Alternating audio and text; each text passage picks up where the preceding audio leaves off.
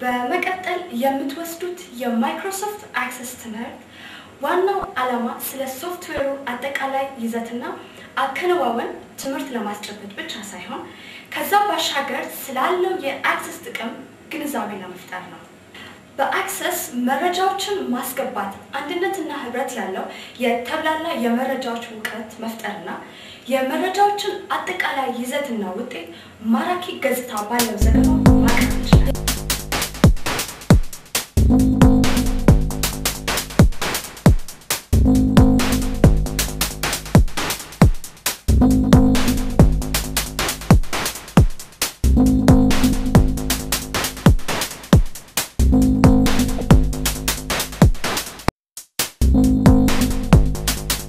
የአክሰስ አጠቃቀማችን ውጤት ተኮር እንዲሆን ከፈለግን ደግሞ በመጀመሪያ የዳታቤዝን ምንነትና አወቃቀር ማወቅ ያስፈልጋል። ዳታቤዝ በአክሰስ አማካኝነት ተቀንብረውና ተቀናጅተው የተቀመጡ እርስ በርሳዊ ዝርና ያላቸው የመረጃዎች ስብስብ ማለት ነው። መረጃው አክሰስ እንደ ዋና ግብዓት ነው የሚታየው። መረጃ ስንል ደግሞ የሰው ስምን፣ የቦታ ስሞችን፣ የስልክ ቁጥሮችና እንደነሱ ያሉትን ያቀፈ ነው። እነዚህ መረጃዎች ደግሞ እንደየምድባቸው በመለየት በሰንጠረዥ በተከፋፈለ ቴብል ውስጥ መስግበን እናስቀምጣቸዋለን። አሁን ለምሳሌ በአባሪነት በተዘጋጀው መልመጃ ላይ የአክሰስን መልመጃ ያቀፈውን የመጀመሪያ ገጽ እንይ። እነዚህ ተመዝግበው የተቀመጡ መረጃዎች ወደ አክሰስ ወስደን ስንሰራባቸው አቀማመጣቸውና ቅደም ተከተላቸውን ከማስተካከል ጀምሮ የሂደት ውጤታቸውን በዘገባ መልክ ማቅረብ እንችላለን።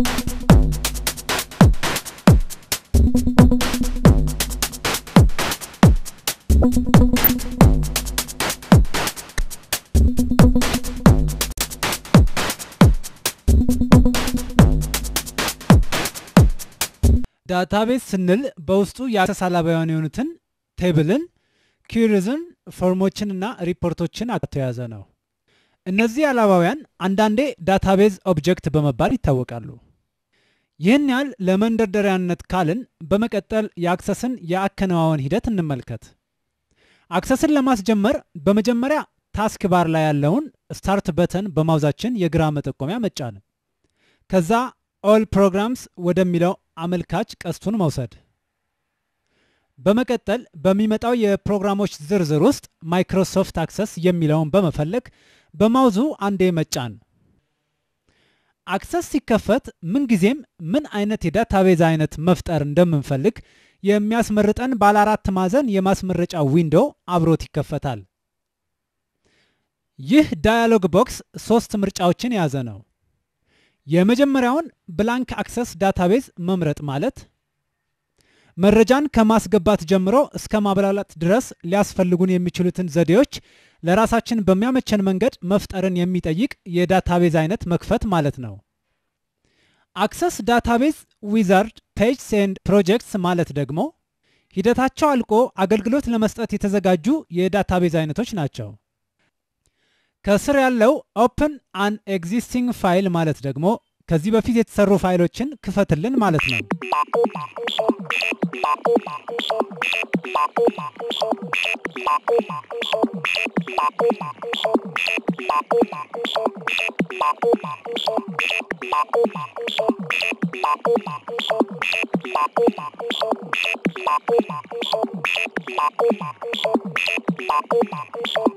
እንግዲህ የአክሰስን አሰራር ይበልጥ ለመረዳት ያስችለን ዘንድ ከዜሮ ጀምሮ መሄድ ስለሚጠቅመን ብላንክ አክሰስ ዳታቤዝ የሚለውን ከመረጥን በኋላ ከስር የሚገኘውን ኦኬ የሚለውን የማዘዣ ቁልፍ መጫን።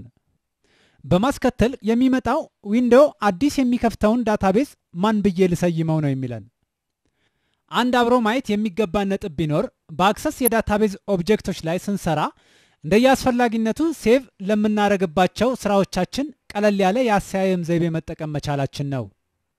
ለምሳሌ ኦብጀክት ኔሚንግ ኮንቬንሽን የሚባለውን የአሰያየም አይነት ከተጠቀምን ሁሉ ስሞቻቸውን አሳጥረን ነው የምንጽፍላቸው።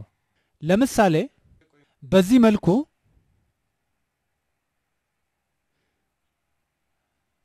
በማለት መጻፍ እንችላለን። አሁን የዳታቤዙን ስም dbf ኮርስ ሴክሽን በማለት እንሰይመውና ለስራ ዝግጁ እናድርገው። የዳታቤዙን ስም ከሰየምን በኋላ ስንጀምረው የምናየው ይሄ ባለ 4 ማዕዘን ዊንዶው የዳታቤዝ ዊንዶው በመባል የሚጠራው ነው። ይሄ ደግሞ የዳታቤዙ ታይትል ባር ነው። እዚህ ላይ የሚጻፈው የዳታቤዙ ስም ነው። እኛ አሁን ለምሳሌ ለዳታቤዙ የሰጠነው ስም ነው ከላይ የተጻፈው። የዳታቤዝን አቃፊ የሆነውን የአክሰስን ቱልባር ኤንድ ሜኑ ባር መመልከቱ ያን ያህል አያስፈልግም። ምክንያቱም የኦፊስ መግቢያ ላይ ስለ ኦፊስ አጠቃላይ ገጽታ ላይ ስላነሳ ነው እንደገና ማንሳቱ ጠቃሚ ስላልሆነ አልፈነው የዳታቤዝ ዊንዶ ላይ ያሉትን እንመልከት።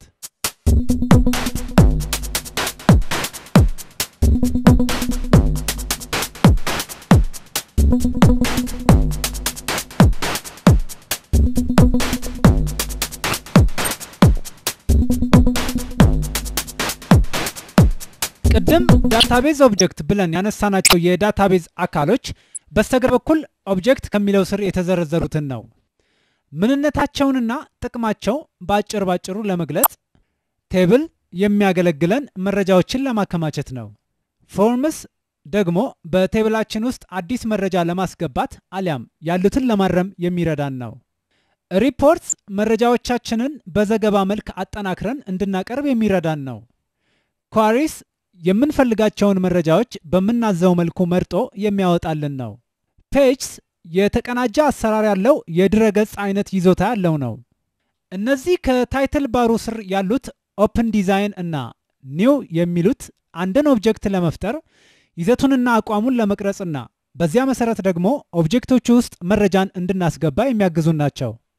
ዲሌት ደግሞ ያዘጋጀነውን ኦብጀክት ለማጥፋት የሚረዳን ሲሆን ካጠገቡ የሚገኙት ደግሞ አክሰስ ላይ ያሉት አይከኖች አቀማመጣቸውን የሚያስተካክሉ ናቸው። እስካሁን የተማርናቸውን በተግባር ለማየት ቴብል በመፍጠር እንይ። ቴብል መረጃዎችን የምናከማችበት ነው። አሁን በአባሪው መጽሐፍ ላይ ያለውን ቴብል እንፍጠር። በመጀመሪያም ማድረግ የሚኖርብን የመረጃዎቹን የምድብ ዘርፍ ወይም ፊልድ መፍጠር ነው። ለምሳሌ ዲፓርትመንት ኮድ ምድብ ሲሆን ሽሮ ደግሞ በዲፓርትመንት ኮድ በሚለው ዘርፍ የሚቀመጥ ይሆናል። የመረጃዎቹን የምድብ ዘርፍ በሁለት አይነት መንገድ መፍጠር ይቻላል። አንድ ክሪኤት ቴብል ኢን ዲዛይን ቪው ወይንም ባዶ ቴብል ለመቅረጽ የምንጠቀምበት ሲሆን ሁለት ደግሞ ክሪኤት ቴብል ባይ ዩዚንግ ዊዛርድስ ማለት በራሱ በአክሰስ ቅድመ ዘርፋቸው ተለይቶ ያለቀላቸውን ቴብል መፍጠር ማለት ነው። እኛ ግን ለራሳችን ምቹ በሆነ መልኩ ቴብል ለመቅረጽ ያስችለን ዘንድ ክሪኤት ቴብል ኢን ዲዛይን ቪው የሚለውን በማውዙ የግራ መጠቆሚያ ሁለቴ በመጫን እንከፍተዋለን።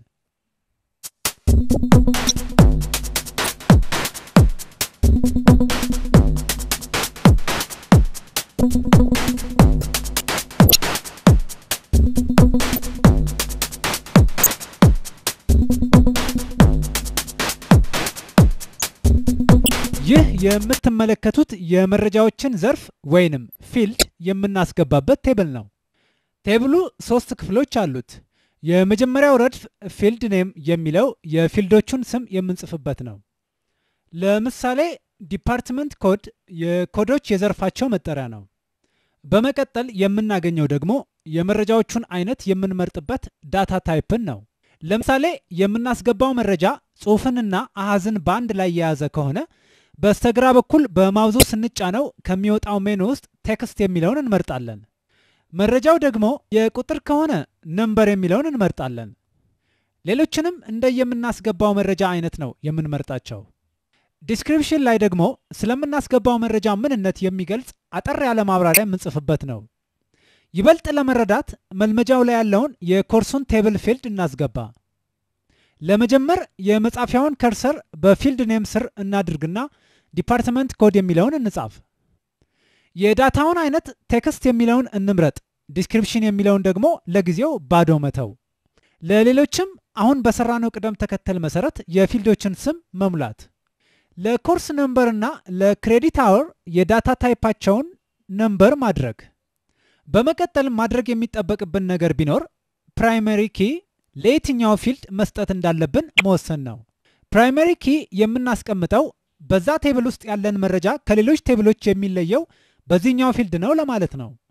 አንድን ፊልድ ፕራይመሪ ኪ አደረግንለት ማለት በዛ ፊልድ ውስጥ የተለያዩ መረጃዎችን ነው ማስገባት የሚቻለው እንጂ አንድ አይነት መረጃዎችን መቀበል አይችልም ለማለት ነው። ለምሳሌ አሁን ዲፓርትመንት ኮድ ላይ ፕራይመሪ ኪ ካደረግንለት የምናስገባቸው መረጃዎች የተለያዩ መሆን አለባቸው። በአንድ ዘርፍ ላይ 2 ሽሮ የሚል መጻፍ አንችልም ማለት ነው። ፕራይመሪ ኪ ለማስገባት በመጀመሪያ ዲፓርትመንት ኮድ የሚለውን በማውዙ መምረጥ፣ በማስከተል የማውዙን የቀኝ ክፍል መጫን፣ ከሚወጣው ዝርዝር ውስጥ ፕራይመሪ ኪ የሚለውን መምረጥ።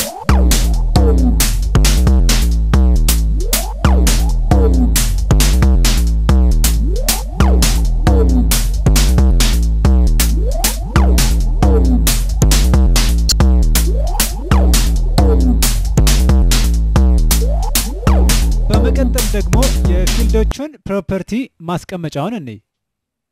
በዚህ ቦታ ላይ የምናስገባው መረጃዎቹ የሚኖራቸውን የአጻጻፍ አይነት፣ የሚይዙትን ቦታና የመሳሰሉትን ነው። ዋና ዋናዎቹን ለማየት ያህል በፊልድ ሳይዝ ላይ የምናስቀምጠው ወይም የምንጽፈው ቁጥር በሰራነው ዘርፍ ስር የምናስገባው መረጃ የሚይዘውን ቦታ ነው። ለምሳሌ የዲፓርትመንት ኮድ ፊልድ ሳይዝን 6 ካደረግነው የተለያየ 6 ቃላትን መያዝ የሚችል ቦታ መጠነህ አስቀምጥ ማለት ነው። ብዙ ጊዜ ግን ራሱ በዲፎልት የሚያስቀምጥልንን መጠቀም ይሻላል። ሌላው ኢንፑት ማስክ ነው። ስለ ኢንፑት ማስክ በደንብ ለመረዳት ቀላሉ መንገድ የሚሆነው በምሳሌ ማየት ነው። ኢንፑት ማስክ አንድ አይነት የአቀማመጥ ይዘት ያላቸውን መረጃዎችን ስናስገባ የመረጃዎቹን ወጥ ቅርጽ የምንቀርጽበት ነው። አሁን ለምሳሌ ዴት የሚል ፊልድ ቢኖረን ቀን ደግሞ ስንጽፍ በመጀመሪያ ወሩን፣ ከዛ ሰረዝ፣ ከዛ ቀኑን፣ አሁንም ሰረዝ፣ በመጨረሻ ደግሞ ዓመተ ምህረቱን ነው። ኢንፑት ማስክ ከተጠቀምን ግን ሁሉም አንድ አይነትና ወጥ የሆነ ቅርጽ ይኖራቸዋል። ኢንፑት ማስክ ለመጠቀም ደግሞ በመጀመሪያ የምንፈልገውን ፊልድ መምረጥ፣ በመቀጠል ወደ ፊልድ ፕሮፐርቲ በመሄድ ኢንፑት ማስክ ያለበት ቦታ ላይ የማውዙን መጠቆሚያ በማሳረፍ መጫን። በዚህ ጊዜ በስተግራ የሚመጣውን በተን መጫን፣ ፋይሉን ሴቭ ላድርገው ወይ ብሎ በሚጠይቀን ጊዜ የስ የሚለውን መምረጥ። የኢንፑት ማስክ ዊዛርድ ሲመጣልን ከያዘው ዝርዝር ውስጥ ሾርት ዴት የሚለውን መምረጥ። በስተመጨረሻ የምናስገባው መረጃ ምን እንደሚመስል ለማየት ትራይ ኢት የሚለው ዘንግ በመጫን መሞከር ይቻላል። ስንጨርስ ደግሞ ፊኒሽ የሚለውን መጫን። ሪኳየርድ ደግሞ አሁን ባለው ዘርፍ ወይንም ፊልድ ውስጥ በስተመጨረሻ መረጃዎቹ ሲገቡ የመረጃ ክፍተት መኖር የለበትም ለማለት ነው። ይሄ የሚጠቅመን ለቁጥጥር ነው። ለምሳሌ ይህ ፊልድ ላስት ኔም ቢሆንና የሪኳየርድ ፕሮፐርቲውን ደግሞ የስ ካልነው ይህ ማለት ስለ አንድ ሰው መረጃ ስናስገባ የአባቱን ስም የግድ ማስገባት አለብን ለማለት ነው። እኛ ግን አሁን ለጊዜው በራሱ በአክሰስ የተሞላውን የፊልድ ፕሮፐርቲ ሳንቀይረው እንውሰደውና በሰራነው ቴብል ውስጥ መረጃ እንዴት እንደምናስገባ እንይ። የፊልድ ስሞችን የያዘውን ቴብል ሞልተን ስንጨርስ ከሜኑ ባር ላይ ፋይል መምረጥ፣ ከዛም ስራችንን ሴቭ ማድረግ።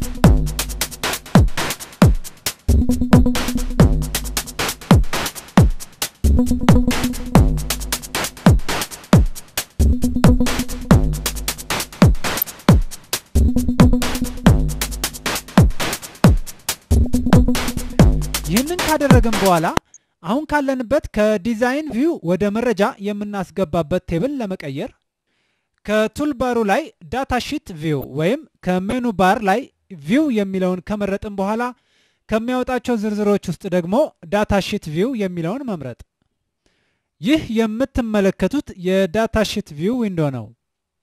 እነዚህ ቀደም ብለን ያስገባናቸው የፊልዶቹ ወይንም ዘርፎቹ ስም ነው። ከስራቸው ያለው ባዶ ቦታ ደግሞ እንደየዘርፈ ምድብ መረጃዎችን የምናስቀምጥበት ነው። በስተግራ የምናየው ይሄ ዘንግ መረጃ ካስገባን በኋላ መረጃውን የምንመርጥበት ነው። እነዚህም ከስር ያሉት በተኖች ከአንድ ካስገባነው መረጃ ወደ ሌላኛው የሚወስዱን ናቸው። በአክሰስ ላይ ያሉትን ቱልባሮች ብናይ እነዚህ ሁለቱ አሴንዲንግ እና ዲሴንዲንግ ጥቅማቸው አንድ ያስገባነውን መረጃ የአቀማመጥ ቅደም ተከተል የምናስተካክልበት ነው። የማይክሮስኮፕ ምስል የሚመስለው ደግሞ አንድን መረጃ በቀላሉ ፈልጎ የሚያገኝልን ነው። ካጠገቡ ያሉት ሁለቱ አዲስ ለማስገባትና ስህተት ያለበትን መረጃ ደግሞ ለማስወገድ የሚጠቅሙ ናቸው። መረጃን